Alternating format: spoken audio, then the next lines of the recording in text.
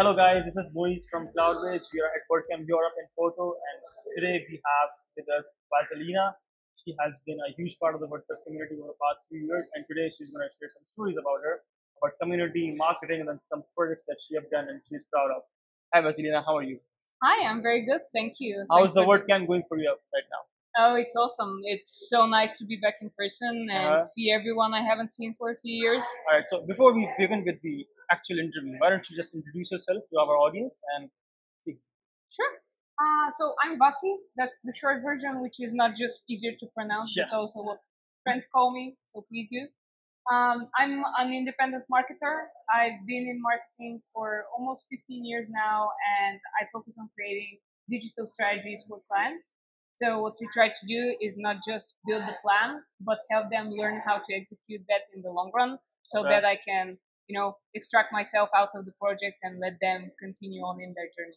All right. And how long have you been associated with the WordPress community? So I started my first blog back in 2006.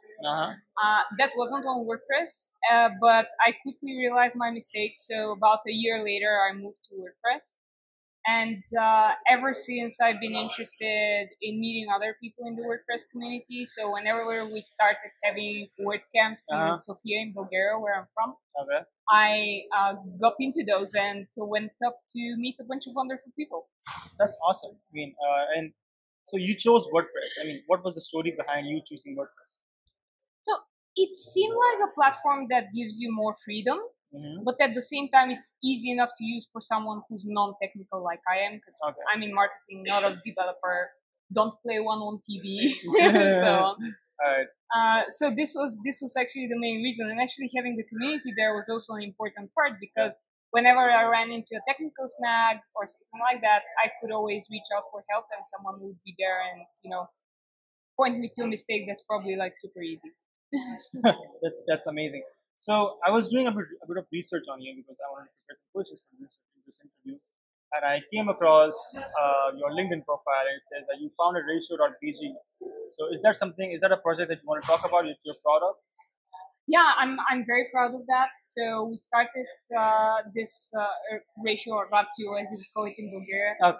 We started it off back in 2012. And the focus there was creating science communication events. So it's an NGO. It's my pet project. It's my side passion, whatever you want to call that. And the reason we started that was that we wanted to meet exciting scientists who could speak to a larger audience, not just other, people in academia and so on, but just curious people like me and you. All right. So any other projects that you are more proud of that you want to talk about in this interview? So I guess the other thing that I'm super happy with is actually my own personal blog. I'm a marketer and I can't help plugging my work in. All right. And the reason for that is not so much the fact that I get a lot of client requests and so on through that, but that I meet so many cool people. So for example, with my newsletter, I just meet a bunch of people interested in marketing, and then we continue the conversation somewhere else, and I can share what I know and I can be helpful. All right. So has marketing always been your passion, or were you interested in something else before? I started off with public relations, which is related to marketing, but a bit different. So it was mostly around media relations, doing special events and so on. But quickly I saw that I'm more interested in the digital side, and that's when I did this small pivot and switched into marketing. But I've always been interested in communicating with people and actually figuring out the best way to translate information to them. So this has been there forever. So you had a talk today at the event as well, and you like public speaking. So how did you got on about public speaking? What is it about public speaking that you like the most?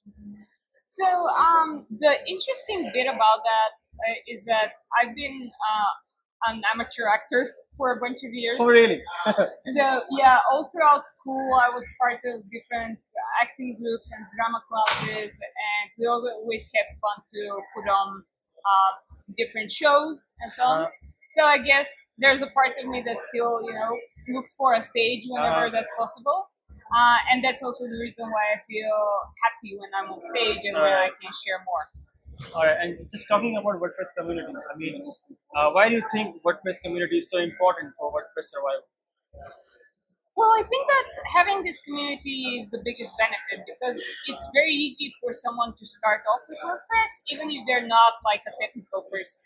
So if I need to build a website on my own, I frankly wouldn't know where to start. Alright. But when you have the community there, it's a safety net. It's also a group of people that you can feel very comfortable with speaking and asking for help. Yeah. And having so many welcoming people, it just boosts up your motivation as well. All right. So, any tips that you would like to give to young WordPress users who are looking to make a career in WordPress like yourself? Well, yeah, I mean, just go out there and meet people. Yeah. That's the reason why I'm here at WordCamp. That's also the reason why so many other people are. And having that group of people that you can communicate with, that you can ask, and that can be really just a bunch of guys that you love spending time with. That's super important. So I'm pretty sure that after this interview, a lot of people would be looking to follow you on social media. So where can we find you on the internet? So I'm on LinkedIn, Instagram. I'm on all the socials. The simplest place would be going to my website. It's a Slavic surname, so that's a bit hard to spell, but I'm gonna give it to you. So it's my family name, Valchanova, which is spelled VALCHANOVA.me. All right. So thank you so much, Vaselina, for taking the time out. I know you're a very busy person. Really appreciate the 15 minutes that you've given to us. And thank you for this interview. Thank you so much. Thank you.